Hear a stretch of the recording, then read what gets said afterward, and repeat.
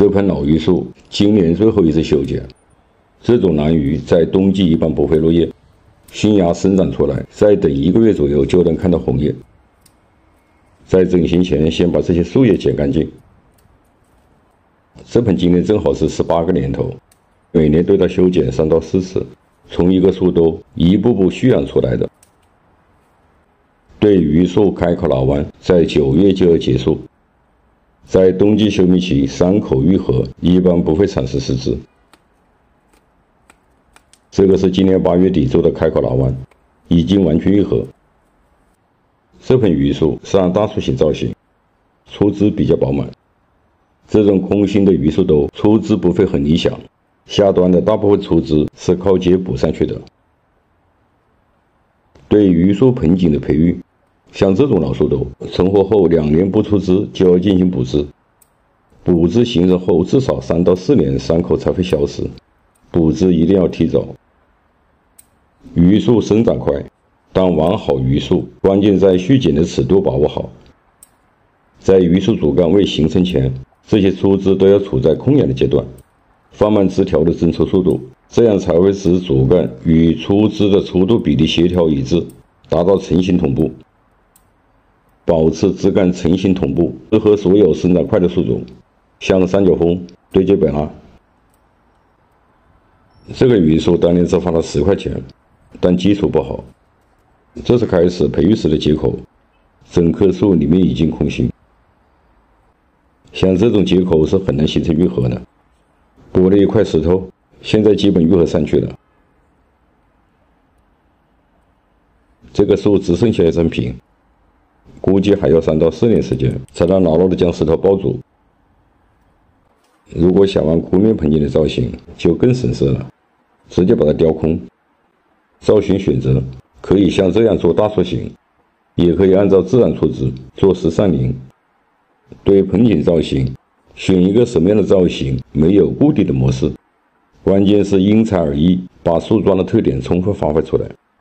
树桩到手，不要着急裁剪和种，反复观察后一般会有新的发现。看看这棵榆树的出枝情况，主枝及侧枝形成了一个扇形分布，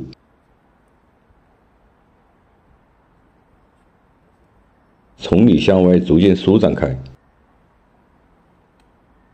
榆树枝托成型的技法主要是续剪，有过渡才会形成自然的单枝成景。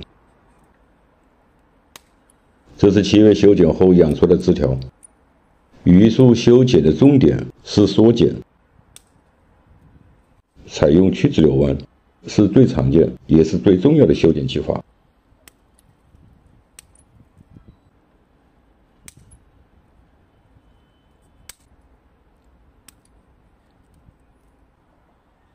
形成枝条的曲直变法，1寸3弯主要是这样剪出来的。榆树生长快，萌发力特别强，在培育中修剪不及时，很容易使过渡点消失。对过渡形成中的枝条修剪，长度最好不要过1寸，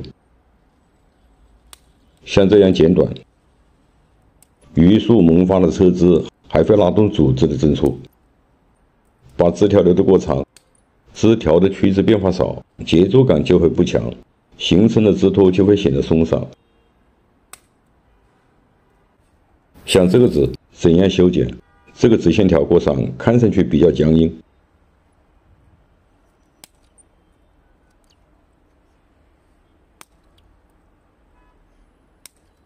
这样就形成了过渡变法。再剪一刀，从这个侧枝改变枝条的方向，这样枝条的曲直变化就有了。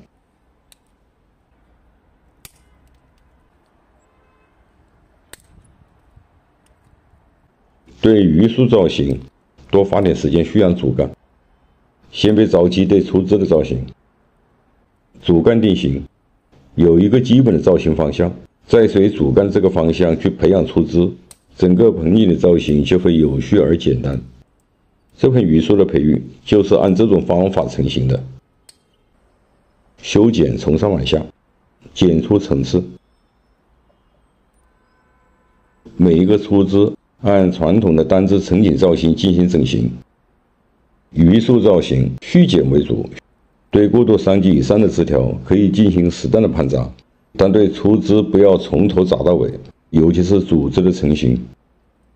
盘扎会产生形式，会使枝条的粗细不均，那样看上去的过渡就非常不自然了。枝条失去了过渡，整个枝托成型再好，也会因人工痕迹过于明显而失去自然的美。榆树的适合能力非常强，天南地北都能养。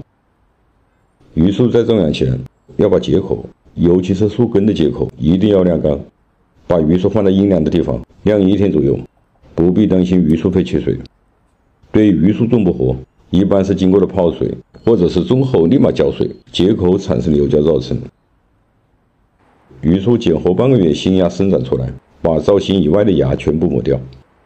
秋季长出来的新枝要等到明年春季再生长才会正出，这个时候主要是增添榆树的观赏效果。枝条长到10公分左右，剪掉枝尖，进行控水，这样就可以使树叶变小变老。气温降低，昼夜温差加大，榆树的叶就会由绿转为红色。我是三元龙茶，感谢你的收看，下期见。